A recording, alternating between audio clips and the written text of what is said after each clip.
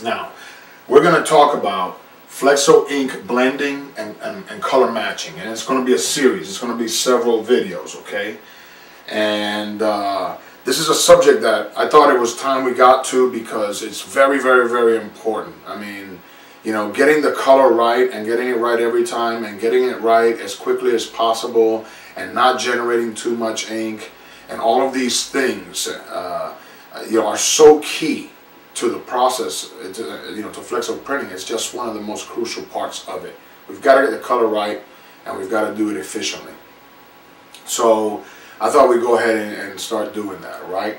So I'm going to take a color, and we're going to explore a few things about that and evolve to the point to where we're matching that color on press and that sort of thing, okay? So for this, I'm going to start this off by, let's use 185 red. That's a very common color. It's got a very simple formula. I've got a book here. I've got a Pantone color guide. Okay, almost everybody uses a Pantone color guide. Okay, and all right. So here's 185 red. And I'll just say this: in order to effectively work with matching and blending inks and making certain weights and everything like that, we ultimately benefit by ultimately working in ratios. So we're going to look at how the formulas are expressed for 185 red here on the Pantone color book, and we're going to convert those scenarios into ratios, and then we're going to work with ratios going forward, okay? All right. So I just set this aside for now.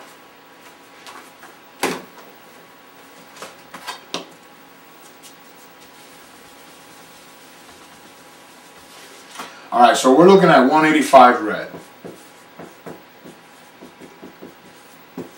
Okay? Now, in looking at this book, 185 red is expressed in a couple of ways, all right? It says this. It says Pantone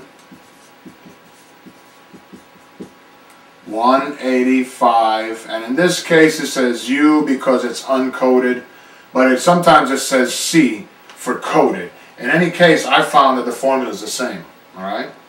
So, but in this case, it just happens to be U, so we'll go ahead and use U, all right? As a matter of fact, let's just disregard the coded or uncoded. It's just Pantone 185, all right? So it's got that description there underneath the color bar. Then it's got this. It's got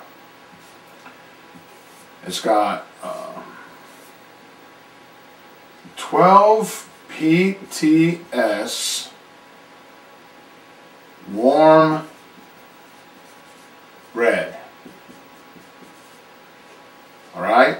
And we're going to call this W in this example to keep things simple. Then it's got 4 PTS Rubin red. And we're going to call that R. And by the way, you're going to hear out in the industry, you're going to hear people pronounce Rubin differently. Some people say Rubin red, Rubine red, Rubine, Rubin, Rubin. So I'm going to call it Rubin red, and it doesn't matter what you call it. All right. All right. Okay, so that's one thing about it, okay? Now, let me get it back over here. Another thing, another way it expresses it, on the opposite side of the Pantone warm red or Pantone Rubin red, it has this, 75.0 and 25.0. Alright? Now, what does that all mean? Okay. Now, and you're gonna watch that. In either case, we can end up with ratios, and ratios is what we're gonna work with. All right. That means, in this case, it says in this formula, 12 parts of it are warm red, or 75%, and 16 parts of it are Rubin red, or 25%. So over here is the parts. It's expressed in parts, BTS, and over here is expressed in percentage. All right? All right. Now, watch this. In either case, we can take these and we're going to end up with ratios. And ratios of a formula will add up to 1. Okay? So now watch this. If it's 12 parts warm red and 4 parts rubin red, then it's 16 parts of something. Okay? Now watch this. If you take the, when you're calculating ratios, you take the whole amount, and you have a whole amount. So when you want to find out the ratio components of each one, you divide each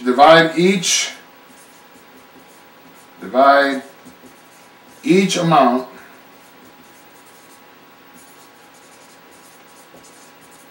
by the whole. And it gives you the ratio of that component. So how would that work here? Okay, we have 16 parts, right? If we're dividing each amount by the whole, well, if we take 12 and we divide it by 16, that equals, and I don't even have to use a calculator, but I will. Here, if I can find it. All right, I'm back. Okay, now watch this. 12 divided by 16 equals 0.75. 0.75. Okay, now what is 75? 0.75. Now 4. 4 divided by 16, that right there is 1 over 4, which equals 0.25. Okay? So you see? 0.25, that. Now watch this. If you add 75 and 25, that equals 100.0.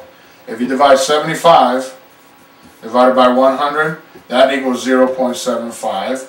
And if you divide 25 by 100, that equals 0.25. Okay?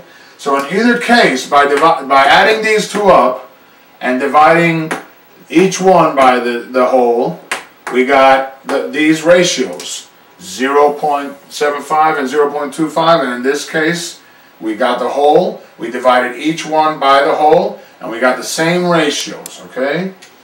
So, step number 1 of this whole process is anything you're given, you convert it to ratios. You take the whole of whatever it is and whatever unit of measure it is, and you divide each component, and we're going to do each color in the total blend by the whole, and you'll get its ratio component for the whole. Okay? Now watch.